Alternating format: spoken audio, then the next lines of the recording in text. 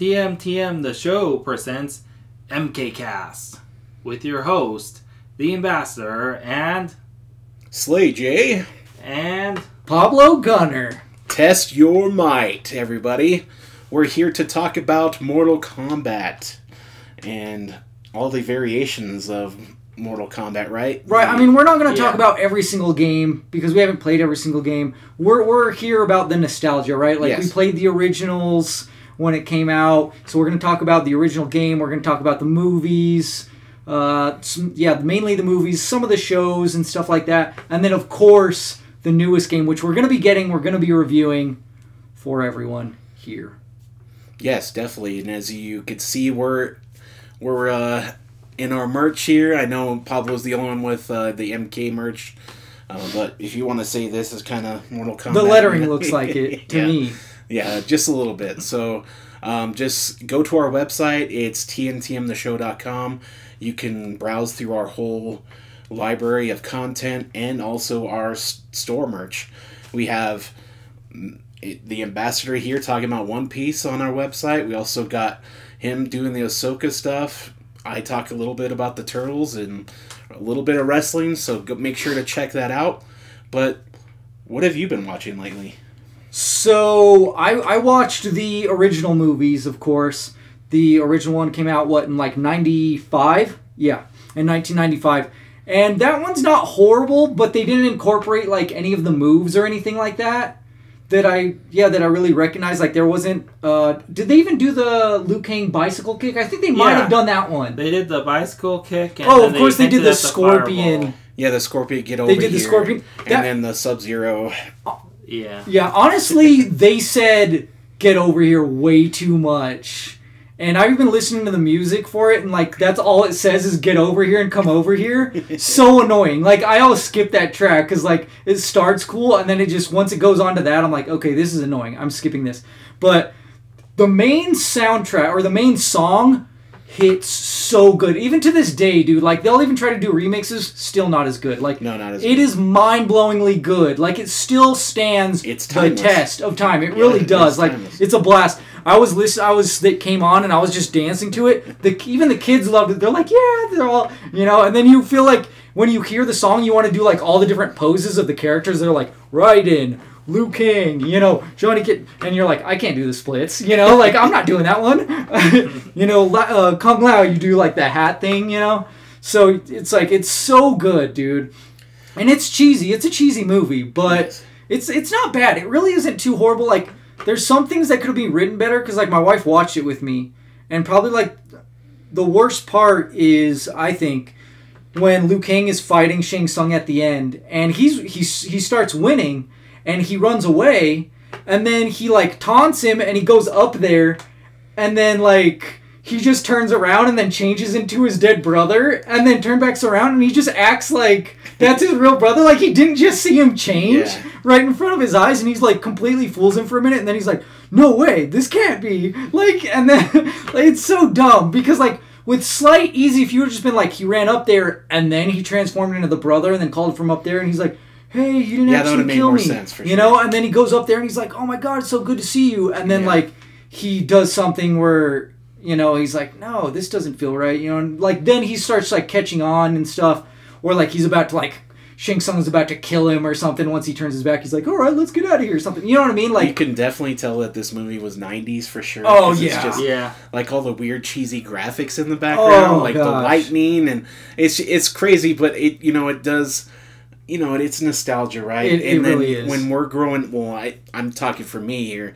When I grew up and saw that, I was like, this is the coolest thing ever. Because I just remember sitting at home on my Super Nintendo playing those arcade games, man. Just button smashing my friends, yelling at them, So it does definitely take you back to that era. Oh, for sure. Oh, my God. It's so good. I love it. Yeah. It's the nostalgia mainly. Because, it's not the greatest movie. Even the Johnny Cage fight against Goro, I was like, it would have made more sense if he did the nut punch and then, his kick off of the cliff. He's just destroying him and leads him that way. Yes. But they kind of, did the nut punch first, and then he ran away and then just knocked him off, with simple stuff.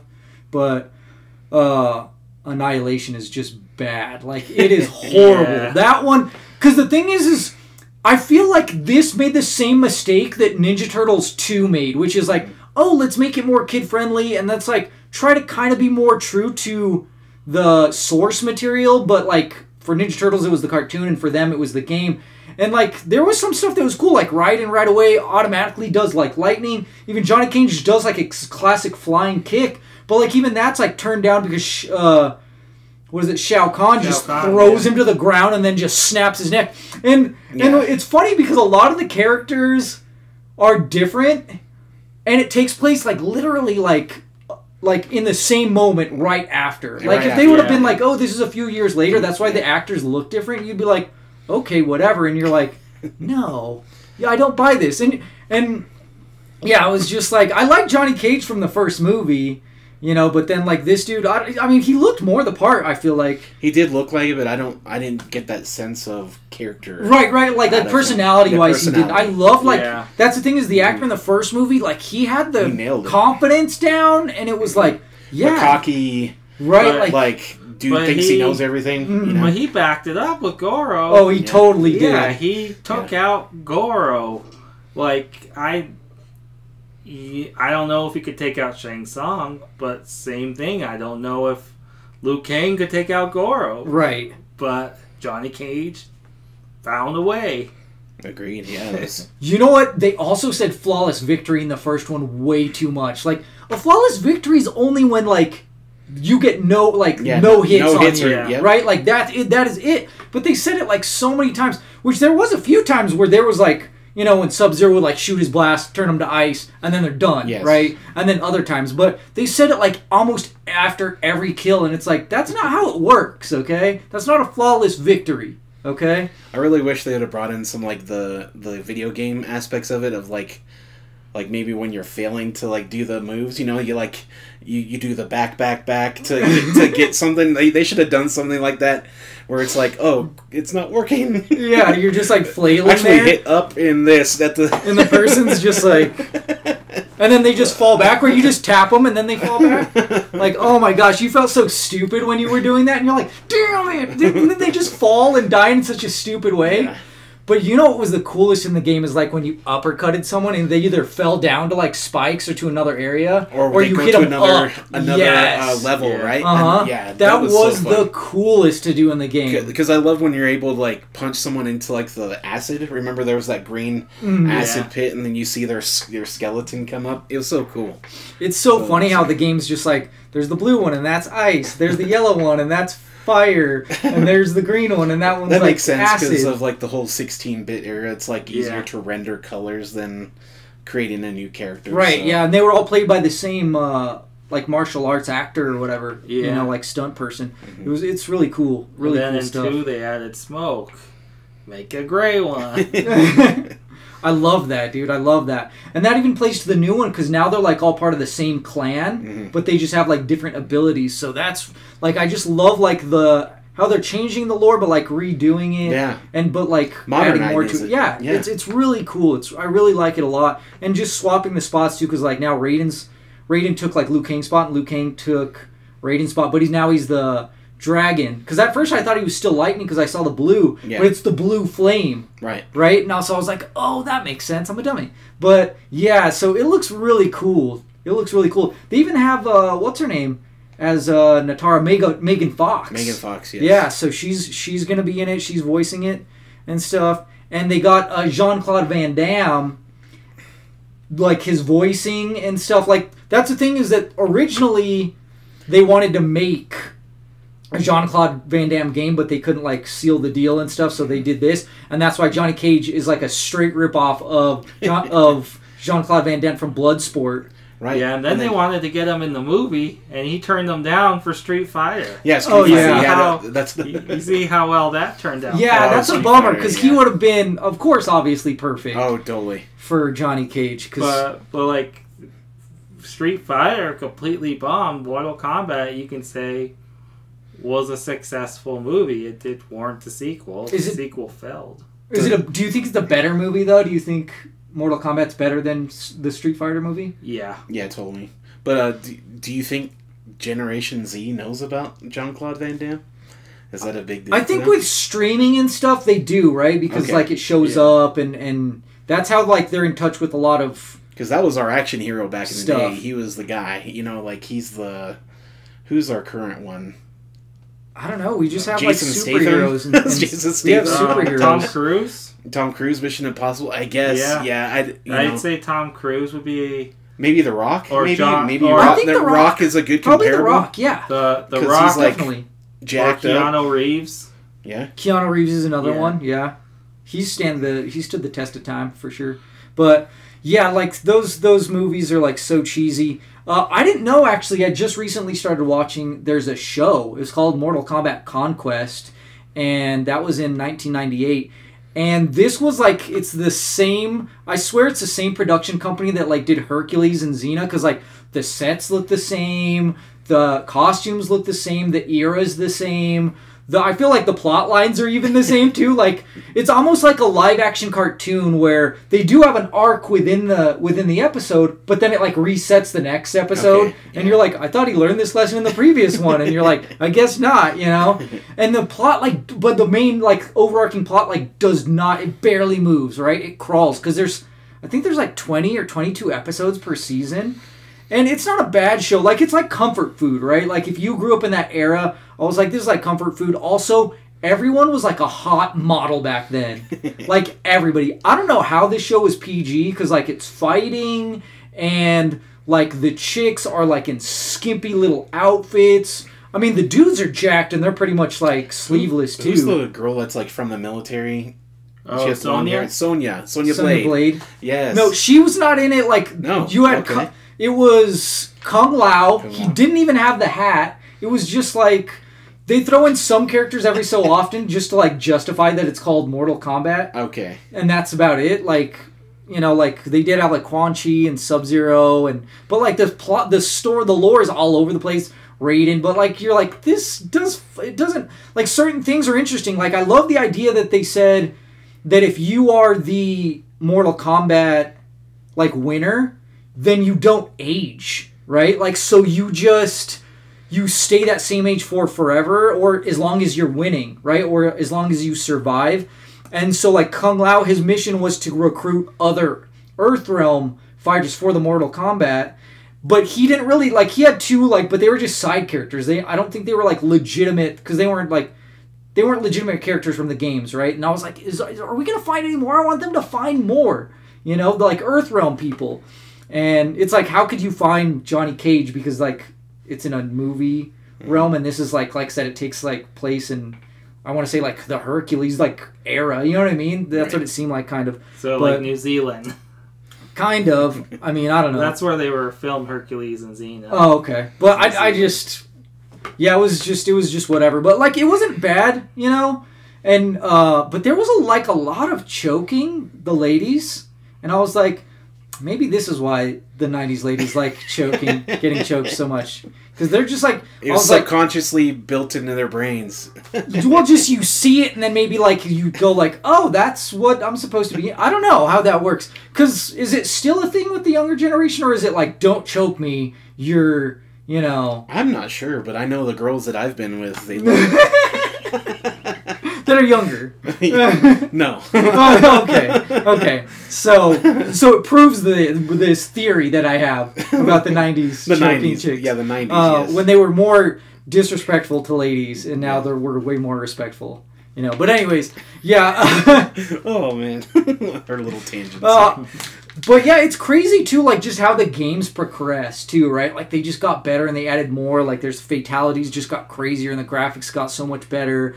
And they're like, they had the babalities is the one where they turn into babies, right? Yes. Okay, I was like, it's not like when the babes or you like just turning one into hot babes, right? Like it was just okay. And then there's the animalities too, right? Like you turn them into animals and stuff.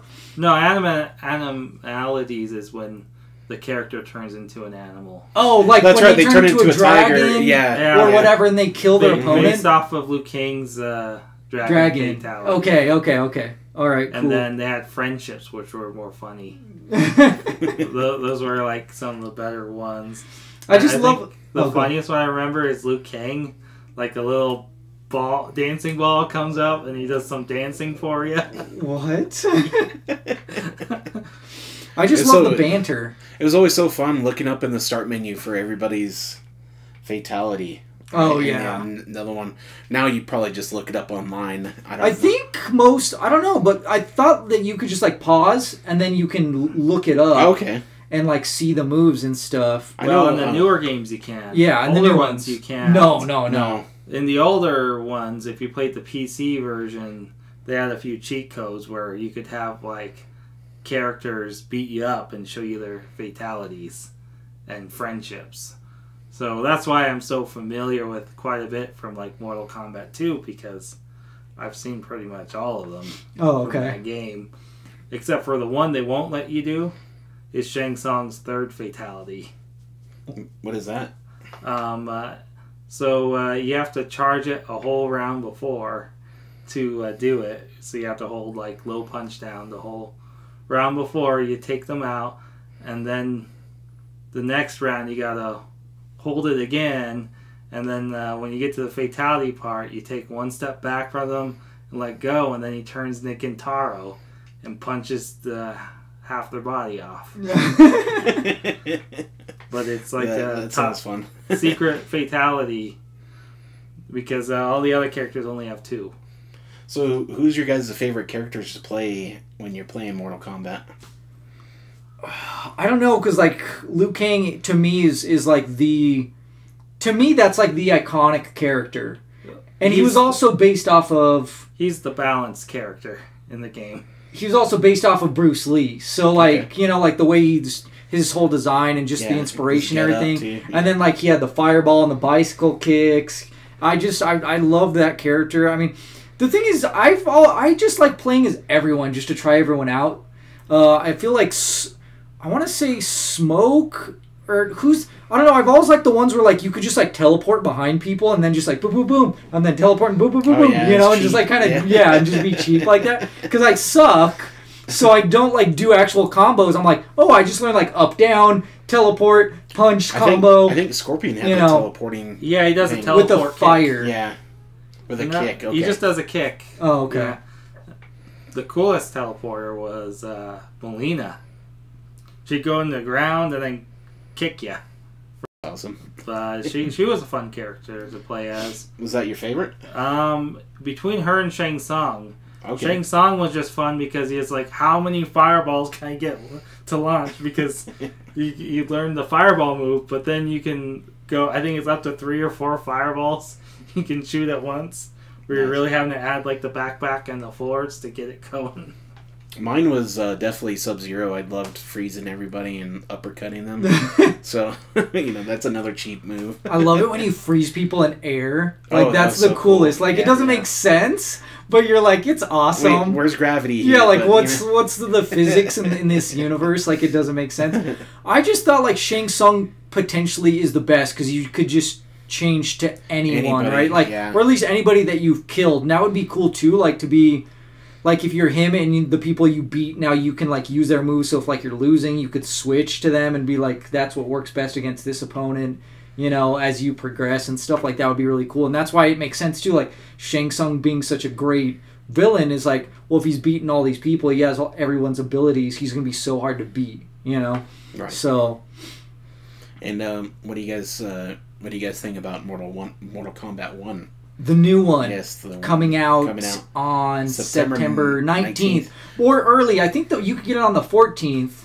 Yeah, you told us the 16th, right? Or was it the 14th? Either I think it's the 14th or 15th you can get it on. Oh, cool. If you have the Ultimate Edition or Special Edition, whatever they want to call that. Yeah, it was like, I think it was like $100 or like $110 to get it. So I was like, if we're getting multiple copies of this, like, forget that, like, that's crazy. So look out for that. We're actually going to be getting that game, and we're going to review it. Yeah, I got it on the Switch. We both have a Switch. You got it for the new Xbox. Series X. And you have an Xbox as well, so we're going to try to kind of compete and see who beats it first. Yes. But I suck, so I'm going to probably get sick of it real quick and just be like, here, Ambassador, I don't want to have anything to do with this anymore. I suck. I mean, I'm partial to the Xbox because there's achievements. I'm sure, yeah. So, the only thing is I don't think you can record your gameplay on the Nintendo Switch, right? You can do a little bit. Oh, okay. Yeah. Cool. Yeah, so watch out for that. We're actually getting that, and we're going to review that, so stay tuned for that. And then maybe do another giveaway. Who knows? Yeah, we'll see. I don't know. I don't know. Probably get into Mortal Kombat. I suck at it. I'm probably going to suck at it, so I probably won't keep it. But I'm most excited for Highlander, right? Or not Highlander. Homelander is going to be on there. Oh, Homelander? Yeah. Oh, that's going to be nuts, dude. And then Peacemaker. I saw a thing, too, that someone was like, his helmet, where like he just obliterates that lady, like the sonic boom or whatever it was. They're like, this has to be one of his moves because like he just like obliterates. Like when you see it in the show, you're like, perfect Mortal Kombat like move or fatality. You know, they've gotten so like crazy now. It's just nuts. And the new movie was really awesome too. Like they changed some stuff up. They did. But I like the idea that they went with. Like, anybody could unlock this ability, like, you know, because everyone has their different abilities. Like, you just have to put in the work and the time and the effort to figure out what your ability is. And that was really cool. And they kind of incorporated that into the commercial for Mortal Kombat 1, the new one that's coming out, with Dave Bautista. Mortal Kombat! Yeah, he says it, and then, like, it kind of, like, unlocks it in other people. Yeah, and it becomes this big rally. And I also seen that that's actual recreation of the original commercial too, but it was like I think it might have been that redheaded kid that like looks when he was a kid and stuff. Okay. And now it's like blown out production and like see how far they've come, right? Especially with like them actually getting Jean-Claude Van Damme in their game, voiced and everything. So it's like almost like full circle, you know. Yeah, it's going to be fun. Can't wait to play the new game for sure. Maybe Jean-Claude Van Damme just doesn't want people to remember his Street Fighter appearance. So it's like, maybe I do this game, they'll just like forget it happened. So, but yeah, it's awesome. I can't wait to see how badly I get destroyed. So stay tuned to our YouTube. Our YouTube is at TNTMTheShow. Also, check us out on Twitter or X, whatever you want to call it. X gonna give it to you. It's actually everything across the board. It's TNTM the show. Like and follow us on Facebook and TikTok. Let's talk about that because that's where we have our shop as well. Yes, we have a shop there. Yeah. And TikTok actually provides coupons for you guys, so you guys can get some discounts off our merch. So follow us on TikTok. We do content on there. Pablo has a series for Ahsoka. I know I mentioned a lot of this at the beginning, but definitely check that out because Ahsoka's been so good and his videos are great. So yeah, I mean everything helps, right? Every comment, every like, every share, every sub, like everything helps us. And it shows. Like the people are digging our stuff, and that's really awesome. So it feels really good to see that, you know. And in the merch too, right? Like oh my gosh, people have been ordering merch, you know, slowly getting people to. I've talked people into it at work and stuff and family members slowly but surely. I love this shirt, the Finish They Them shirt that I asked you to make me. And so, because, you know, I just want to be like all inclusive of everyone because, of course, they have Finish Him, Finish Her and stuff. And this is super comfortable. I'm not going to lie, the arms are kind of tight. Like, this is a medium. It seems more like a small. So, like, I have to take off my workout gloves because I'm a wuss like that. And my headphones because like they will legitimately, and if I'm wearing a shirt off, like then I'm just completely shirtless. But like if you get the next size up, I'm sure you're good. But I actually love this fit. Like it feels good.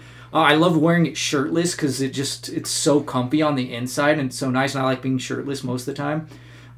So fall's around the corner. So yeah, check out these hoodies. Oh, it's perfect. And then I've made some onesies too, just because my kids have inspired me. One that says kicking like Liu Kang. Another one that says throwing hands like Jax. Because I got both of those. Like my oldest was the kicker, and then my now my youngest, she's the puncher. And And then giving the eye like Kano and stuff, and I tried to make like the lettering look similar to those characters too. So, but yeah, that's great. Yeah, everything. Test Your Might. I made a Test Your Might tank because I want to get that, and there's shorts too that are like this same. So I'm gonna get the shorts. I'm gonna get some I made some MK socks, so I'm gonna get the whole fit so I can rock that in the gym. And I get looks in the gym, and there's only like 4 dudes in our gym, because it's just like the guys from work, but still like they're like.